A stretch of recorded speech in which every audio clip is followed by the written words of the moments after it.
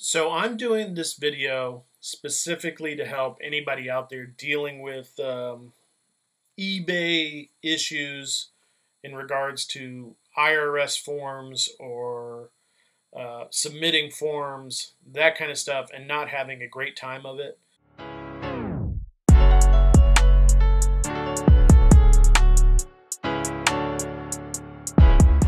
I have recently gone through a crazy, stressful, maddening issue with eBay, and I'm still trying to process how this all went down and how it's all possible that I'm still just so confused. Let's go through it. I want to explain what has happened, and maybe it'll help somebody, maybe it won't, but I'm kind of putting it out there just in case it does help somebody.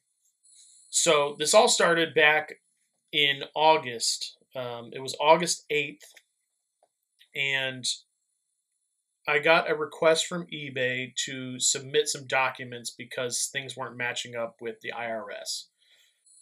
I've recently, as I went full time, I did become an LLC, and then I actually became an S corporation on the recommendation of my accountant to help save some money that way. So I've done those things, and on the back end of eBay, it did still say that I was an LLC. So I had to change that. But making that change wasn't easy. And I think I just let it go because it wasn't an easy change to make in terms of in your account and in your tax information. And I did find out that in order to make that change from LLC back to S Corp, you have to go in there and you have to take away the LLC altogether and make it back to a sole proprietor, and then wait 24 hours and then go back in again and then make it an S corporation, which makes absolutely no sense. eBay, you should be able to just change it from LLC to S corp, no big deal. But if you go in there and you're an LLC right now, you cannot. You only have two options: LLC or sole proprietor. So S corp is not there. So you have to go back in and make it a sole proprietor. Wait 24 hours, refresh it, do your cash or whatever, go back in, and then you should be able to select a S corporation. So you want to probably wait a good 36 or 48 hours to make that full change. So if you're out there and you've had that trouble, there's a little tip for you right there. So on August 8th, I do get the notification that I have to send in a 147C letter verifying that my tax ID number matches up with my business name, which, okay, I look through my documents and I don't find that specific document. And I think this is where it becomes a hiccup, right? Because I find this other letter that does verify, it says it, that my S corporation, and it has my legal business name, and it has my correct tax ID number all on the same letter.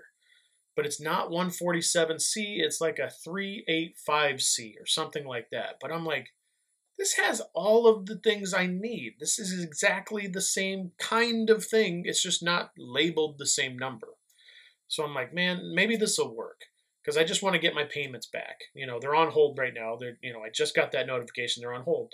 So I talked to my accountant. He's like, you should send in the 147C. And I'm like, I got this other letter. And I'm like, so whatever. I could call the IRS and get the 147C letter, but then I have to wait for it to be mailed to me. So I just decided to send in the letter that I have that has the same information. So I'm like, maybe this is going to be enough. So on the 10th, which is 2 days after I got the first notification, I send in my letter. And I'm just like crossing my fingers, hope this works. The very next day, I receive, hopefully right here, I'll post it. It's a email from eBay. It's a message. It comes into your messages, and it says that your information has been verified. If your payments were on hold, they will now start to resume again. Awesome. So I think I'm in the clear. I'm like, thank goodness, I don't have to worry about this. A few days of my payments being on hold, not a big deal. So I think that was on a Friday or a Thursday or Friday that email came through. So I wait through the weekend, even though I get daily payments sent. So on Saturday, it should still say, we sent this payment. I don't see anything. On Monday, I wait through the morning and I don't see anything. So I'm like, okay, something else is not going on. I have not received any other messages via eBay. I haven't received any emails via eBay. So I call customer service 3 days in a row. First day, I don't see anything wrong. Everything looks okay. I don't know why your payments are on hold. I'm going to try to figure it out, and I'm going to give you a call back the next day. I wait through the morning, only a few hours that I'm waiting, and I'm like, okay, I'm tired of waiting. I call again. Same thing. I don't know why. I'm not sure what's going on. I'm going to try to find out, and I'll give you a call. Next day, I wait again through the morning, and I don't get a call back. I call again. 3 days in a row, I call customer service. Finally, this person has some new information. This person, 3 days later, and after almost a week of having my payments on hold at this point, they tell me that I need to submit a W-9. I'm like, okay, but I never received any messages saying I needed to do an updated W-9. I never received an eBay message or an email. How is it that you know now, and the two people before had no idea? I'm sorry, sir. I don't know. I'm just showing in here that you need to do an updated W-9. I'm like, it'd be nice to get this from an eBay message instead of having to call customer support. They're like, oh, I totally get it. I totally understand. Blah, blah, blah, blah, blah, blah, blah. So that night, I submit an updated W-9. So this is August 16th. Remember, this all started on August 8th. This is now the 16th of August, and I'm submitting an updated W-9 form with correct information. It's got my legal name, tax ID number, same stuff that was on the verification letter I sent at the very beginning. I think I wait 5 days, so it's like, let me see, August 21st comes around. I haven't received even a reply back.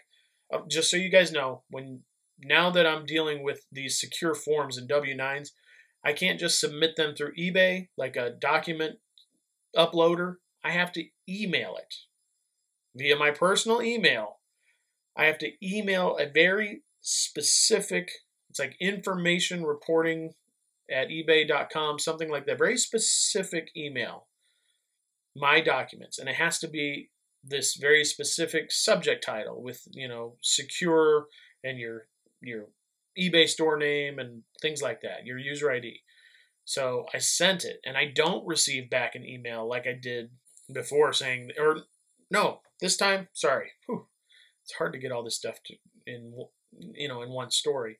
I do receive a message the next day saying they got my W-9 and that it could take up to 14 business days for them to look at it. And I'm like, holy crap, 14 business days? That is pushing me out of not having payments. I depend on this money. This is how I pay myself. Our house, our family depends on this money. This is not, I can't go too long without getting paid. Like I need that money. So I'm thinking 14 business days. What am I supposed to do? Nothing. I'm just supposed to sit here. 5 days goes by without hearing any updates. So I call customer support. Or no, I email. I just email that same email address, the secure email address, because I'm like, you know what, I'll just email them. Maybe they'll see it and maybe they'll send me back an update. Of course, I don't hear anything back from that secure email. This is like some secret behind closed doors. We don't talk to anybody group of eBay employees. They have very set hours. They don't work weekends. They're just, and they don't take phone calls. No one can talk to them, apparently. No customer service person can talk to this group. So after I don't receive a reply, like within, I think 24 or 48 hours, I'm like, okay, I'm just going to call. I know it's still within the 14 business day window, but I want to call and get an update. I'm frustrated. My payments are on hold. I want to know what's going on. So I call. One says I can't get any assistance until after those 14 business days occurs. So they just expect you to wait.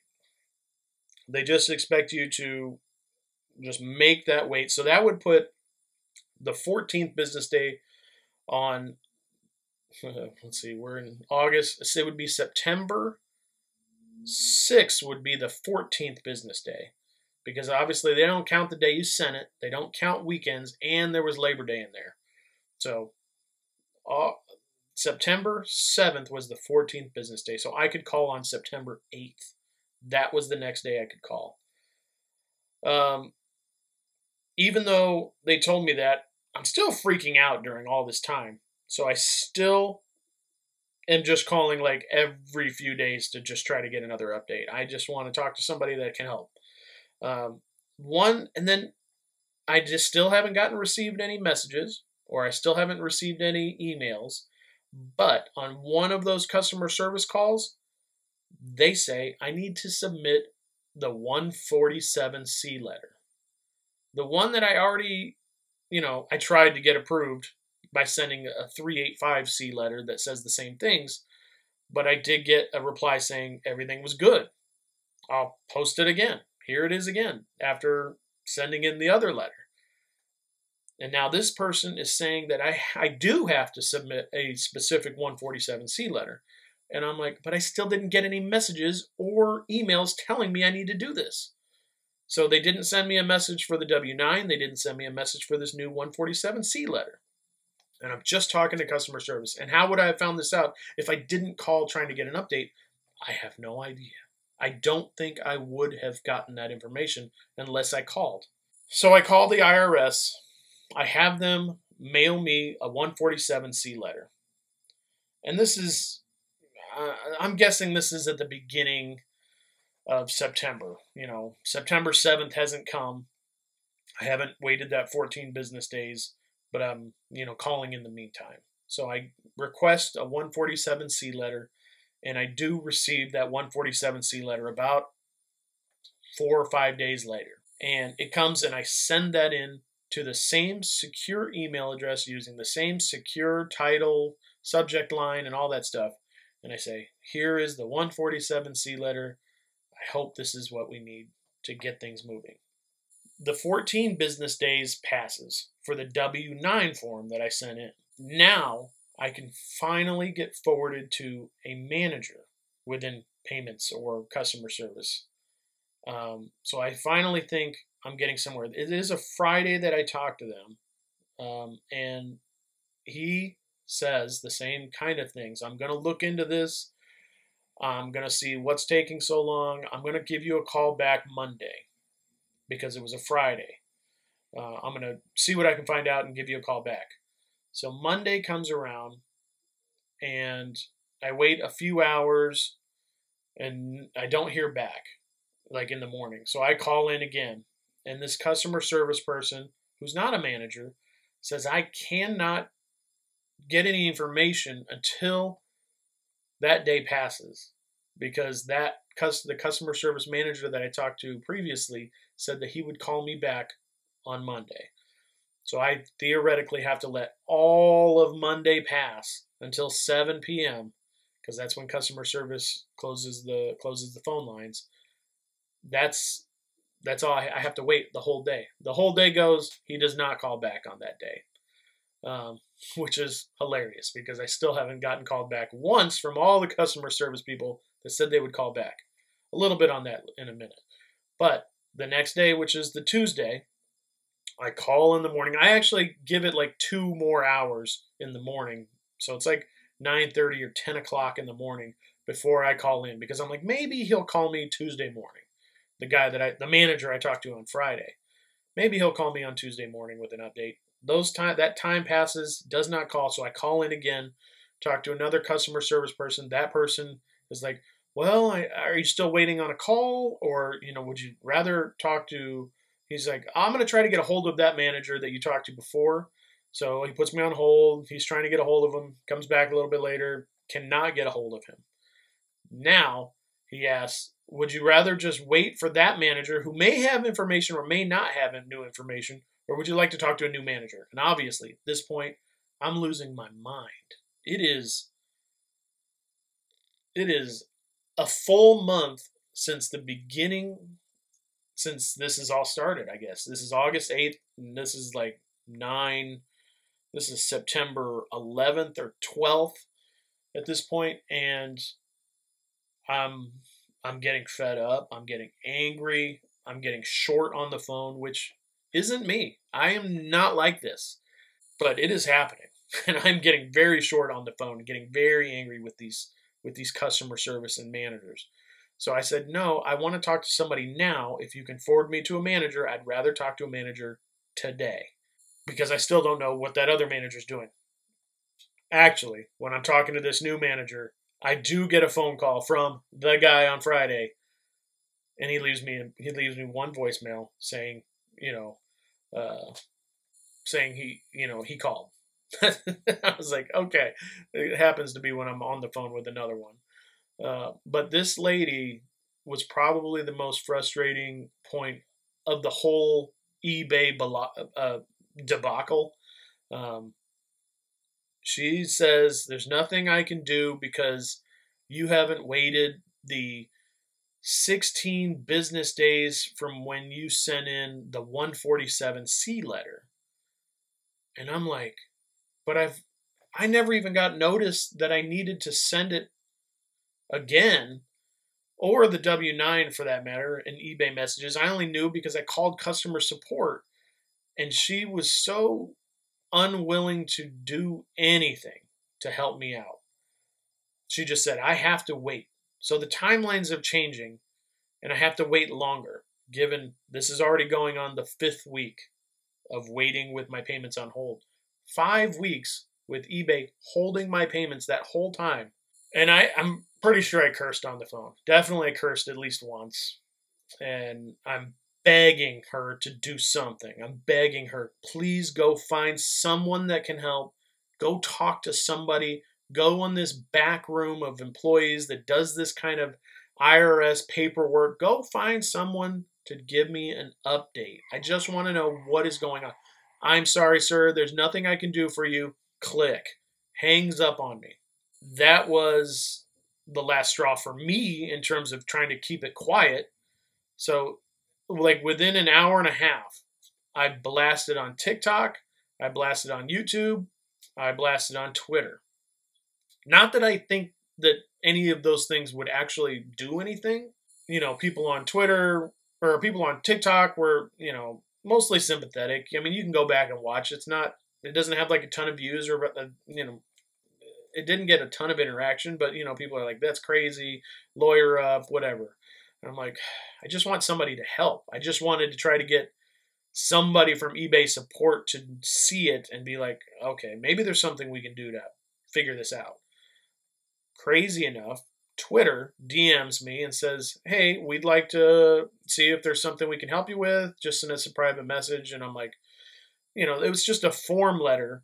But I'm like, anything is worth a shot at this point. So I started messaging them and just trying to outline my issues. I go through the verification that says, I am who I am, and I give them permission to look on my back end. Same thing if you do Facebook support or, those kinds of things. So you have to verify that you are who you are. So I do that, and I'm just waiting. And this person who is at Twitter eBay support has this thing figured out within 30 minutes and says my payments are resuming. She even sends me a little snapshot of how much it is, and I'm like, yeah, that's the right amount. At that moment, I'm filled with so much relief because now I have my money back. And granted, this is like over $5,000. This is a lot of money. And I'm just trying to process everything. So I'm messaging with this Twitter support person, and I'm thankful, but I'm so angry, and I didn't even know how to feel. I'm feeling those feelings right now, and I'm like, the anger is coming back, but it's the frustration. It is the not knowing what is going on, not being able to talk to a person in this secret department about getting any kind of information or updates on your issues or your papers or what's going on. That was the most frustrating part. Not that I had to send in things to verify checks and balances. I get those things. But not being able to get an update, not being able to have anybody tell you definitively and confidently what the heck is going on. And then at the end, it was the timeline's changing. And I'm like, and I'm just waiting. You were 5 weeks into having my payments on hold, and now I'm still not knowing anything. This Twitter support person has it solved and released in 30 minutes. Now, there could be a couple things going on. It could be somebody that just happened to go in at the right time, and maybe it was already really close. Who knows? Or maybe it just happened to be a real support person that knew the problem and actually knew somebody that they could talk to and go find help. I have no idea. And I still don't have any idea. Still don't know that this person did apologize for taking so long. They apologized for the customer service issues I was having.